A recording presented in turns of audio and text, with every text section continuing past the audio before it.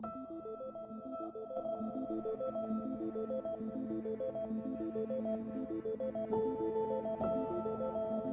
the eerie darkness of June 9, 1912, in the quiet town of Villisca, Iowa, a gruesome and unsolved mystery unfolded that continues to send chills down spines to this day.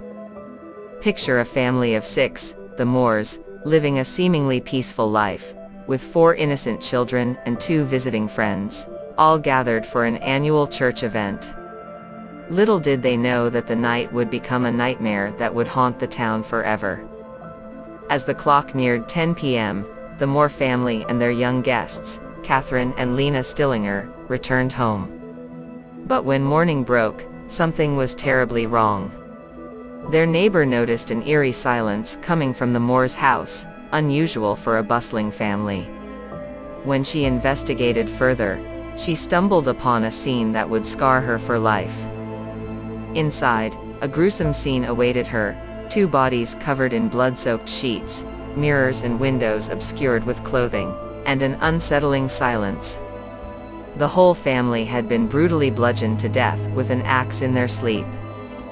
The horror didn't end there.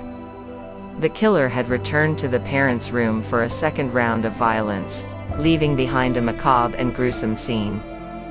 The townsfolk soon gathered, turning the Moore's property into a frenzied and chaotic crime scene, potentially destroying crucial evidence. Panic gripped the town, and fear spread like wildfire. The once peaceful community was forever altered.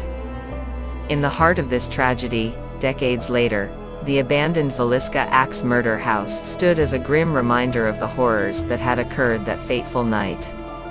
A group of audacious mystery solvers, drawn by the legends of the haunting, decided to uncover the chilling secrets that lay within its eerie corridors. As they entered the mansion, the atmosphere grew dense and unsettling, mirroring the horrors of the past. Phantom footsteps echoed in the silence, as if replaying the night of the murders. It was as if the spirits of the Moores and their young guests still roamed the house, seeking justice. The malevolent entity that inhabited the Villisca Ax Murder House made its presence known. Cold spots materialized out of thin air, and objects moved on their own. It seemed as if the house itself conspired against the intruders. But what had caused this darkness to linger? Digging into the history of the mansion and the infamous Villisca Ax murders, the brave investigators uncovered a gruesome past. The tragedy of June 1912 unfolded before their eyes, the brutal bludgeoning of the Moore family and their guests. The haunting photographs from the crime scene depicted the innocent victims, forever trapped in the memories of the blood-soaked night. The investigators realized that the antagonist haunting the mansion was the vengeful spirit of the axe-wielding murderer, driven by a thirst for retribution. The malevolent entity sought to convey the horrors of that night and the injustice that had never been resolved.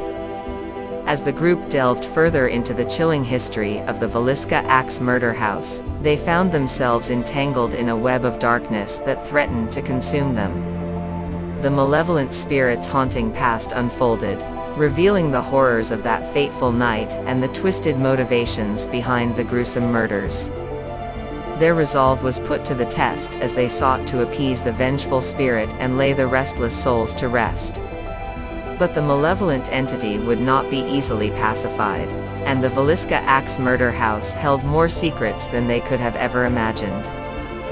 This concise, eerie, and enigmatic tale of Whispers of Villisca would immerse audacious horror enthusiasts in a chilling exploration of a real-life haunted mansion and the vengeful spirit that still lurked within its walls, all while honoring the dark history of the Villisca Ax murders. The Villisca Ax Murder House still exists and is considered a historical landmark and tourist attraction. The house has been preserved and restored to its appearance at the time of the murders in 1912. Visitors can tour the house and learn about the tragic events that occurred there.